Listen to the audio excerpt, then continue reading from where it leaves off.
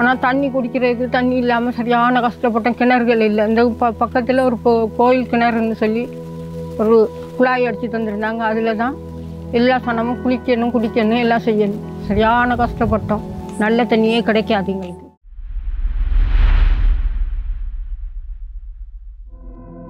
The last 8 years have been the hottest years ever recorded. According to the latest figures from NASA and NOAA, 2021 came in at 6th place. The Earth is now about 1.1 Celsius warmer than it was in the late 1800s. And Sri Lanka is one of the most climate vulnerable countries in the world.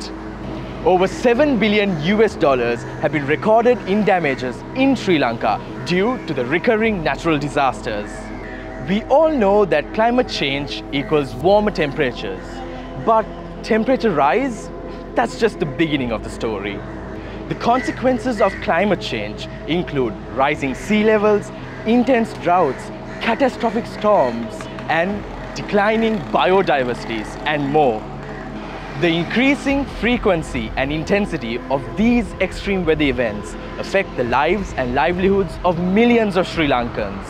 මූලිකව ගැටලුව තමයි ජල සම්පාදන ක්‍රමය. මොකද මෙහෙට අපිට වහින්නේ කන්නකට සැරයක් විතර වාගේ. ගොඩක්ම තියෙන්නේ වියලි කාලගුණයක්. ඒකත් එක්ක අපි මොනතරම් මහන්සි වුණත් අපිට ගොවිතැන නිසි ප්‍රයෝජනයක් ගන්න හැකියාවක් ලැබුණේ නැහැ. மன்னார் மாவட்டத்தை பொறுத்தவரையில் நீங்கள் பார்த்தீர்கள்னு சொன்னால் இது ஒரு வறல் நிலமாக காணப்படுகிறது. நீண்ட காலங்கள் மழை வீழ்ச்சி இல்லாமல் இருக்கும் கூடிய அளவு வறட்சி நிறைந்த இடமாக காணப்படுகிறது. The United Nations Framework Convention on Climate Change directs the fight against climate change both in Sri Lanka and around the world. The Conference of Parties is the highest decision-making body of the convention. COP has made significant achievement in its field since its establishment and set ambitious goals, including climate action plans or nationally determined contributions from its member states. COP27 is now being held in Sharm el-Sheikh, Egypt. COP27 is an opportunity to move the needle and emphasizes the need to turn bold ambition into action.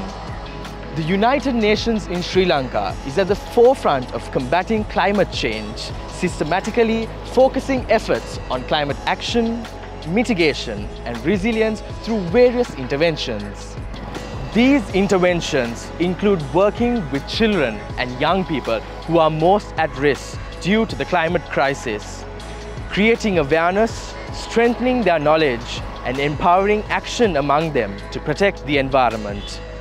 The United Nations in Sri Lanka is also supporting the advancement of the country's shift towards a green development trajectory through 3 key areas, including research and diagnostics, policy development including a 2050 net zero roadmap, strategic plan addressing policy gaps, and finally, innovative and sustainable financing for development. Climate change affects us all, across all demographics and aspects of our lives. Every one of us has a role to play, a responsibility, from proper disposal of waste to critical change in climate policies.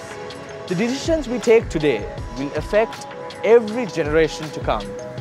Together, we can prove that a green, sustainable, climate-resilient future can go hand in hand with a social and economic prosperity for all.